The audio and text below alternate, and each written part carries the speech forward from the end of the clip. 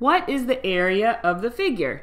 So down here we have this 1, 2, 3, 4, 5, 6, 7, 8, 9, 10-sided figure, and we want to know its area. How many square meters does this figure cover? And we have some measurements. That seems helpful. But what's not too helpful to me is I don't know the special trick to find the area of a 10-sided figure. So I've got to think about what I do know, and what I do know is the way to find area of a rectangle.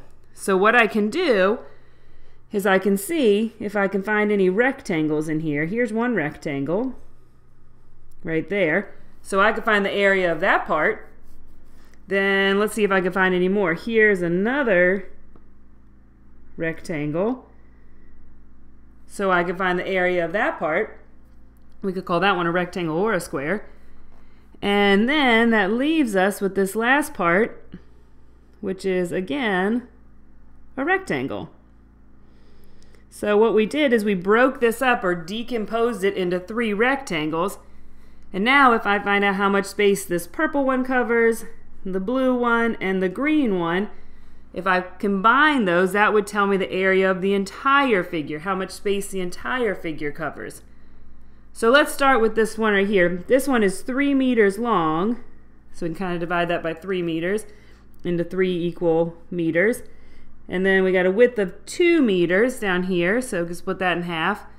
So if we draw those lines out, we can see this top row is going to cover 1 square meter, 2 square meters, 3 square meters. And then there's 2 rows of that. So there's 2 rows of 3 square meters, or a total of 6 square meters. This rectangle covers 6 square meters. So this part of the entire figure covers 6 square meters. The next one, our measurements are 3 and a 3. So it will have 3 rows of 3 square meters, or 9 square meters. And then finally, this purple one has 3 meters and 9, so we can say it will have 3 rows of 9, or 9 rows of 3 square meters, which is 27 square meters. So the area of this purple section, it covers completely 27 square meters. The green covers 9 square meters, and the blue covered 6 square meters.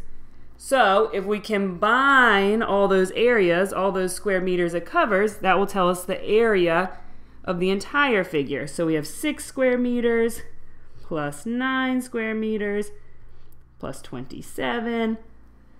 And we can solve that. 6 plus 9 is 15. 15 plus 27. Let's see, 5 ones and 7 ones is 12 ones. We'll just find some space up there.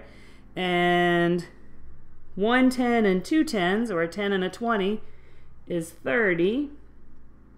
And 30 plus 12 is 42. So the area of the entire figure is 42 square meters.